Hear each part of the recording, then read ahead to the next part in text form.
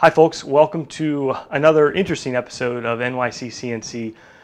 We are moving the shop, and unfortunately we're doing it not on our terms and on really short notice. I'm trying to stay positive, and I am going to stay positive because that's what needs to happen. And what has happened in the past is irrelevant. I obviously feel defensive, if you maybe can't sense that in my tone, for the simple sake of explaining some of the situation. And from my standpoint, well, here's the thing. Very few people in the world or in life will argue for the sake of arguing, or they'll create conflict for the sake of creating conflict. Everybody has their side, and usually, it's a cliche thing to say, well, look at it from the other person's point of view, but it really does mean something, because you may be right or wrong, but regardless, the other person has a point of view. I, of course, am mad that perhaps I was naive, or perhaps it was a mistake. You can't look at it that way. But bottom line is, I am moving away from the farm, and that was tough for me. That was a big part of why I wanted to come back to Ohio, and I felt a lot of pride being there. But you know what? If it doesn't make sense for the short term, or perhaps even the long term, here's what I know. I love doing what I do, and work is important and family is important, and when those start interfering or creating problems, it's not worth it. And so when it came to be, as a matter of facts, again, I'm actually taking a couple weeks off at the end of September, which I'm really excited about. And so it was this cascade of, this event happened. I realized I'm going to have to move out, and then I realized, how do you do that? We were not joking about building a building. I mean, we're working with a viewer. Thank you, Nathan, by the way, who was helping with architectural drawings. I literally had a call with a pre-engineered metal building company just last week on real stuff. And when this all happened, I thought, God, can I build this building now? Can I pour footers before the winter? And I realized no. I mean, there's site work that has to be done, design that has to be done, getting on somebody's schedule for concrete. That's the wrong decision. And I actually live on the other end of town than the farm, and there are some industrial buildings nearby here.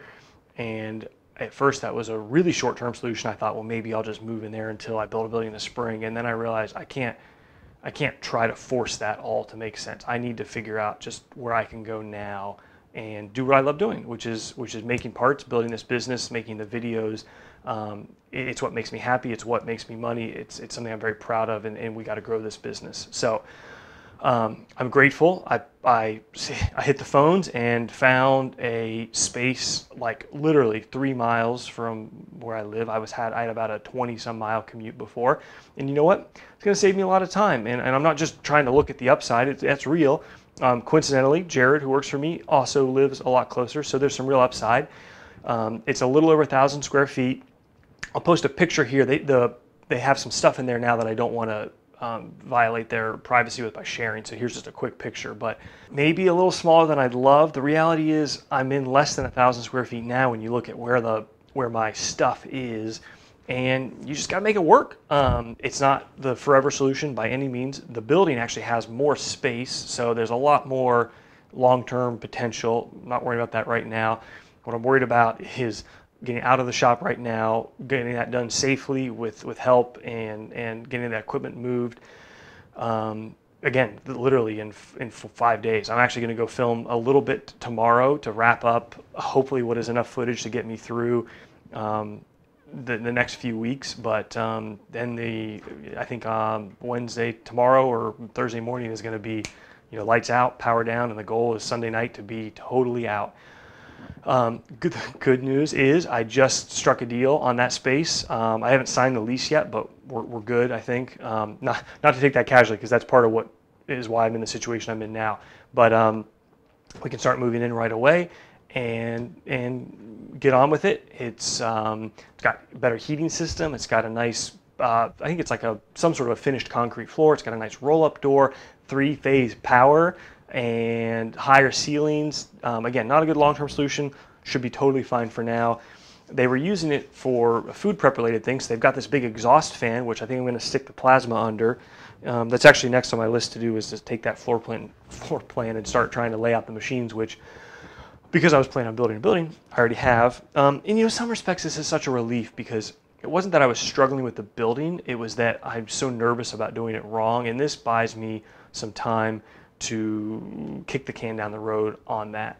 They say to never write a letter when you're angry, and Friday, Saturday, Sunday, those were some low points for me.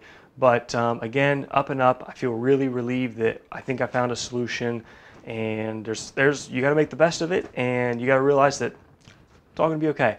And it's a good reminder to try to treat people well, treat people fair, both to avoid the downfalls in life, but also to try to, it's been great to see some people that are already willing to help out on making this all happen, again, on short notice.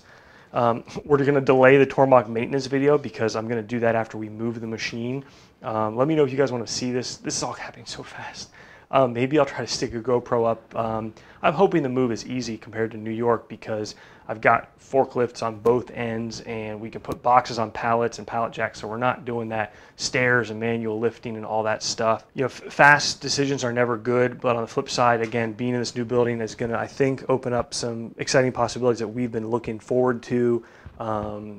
Yeah, again, you just got to do what you do, and be happy, and make smart decisions. And I'm sensitive, because I never thought this would happen. I never thought this would have been a situation that resulted, and it did. And a little bit of it is just quirky, because again, I'm leaving in a few weeks, and I need to have it kind of all done by then. So you play with the cards you're dealt. We're going to be good. I really appreciate, sometimes it's nice to just go read through some comments and see the excitement and the enthusiasm on how many people love what we're doing, and that means a lot.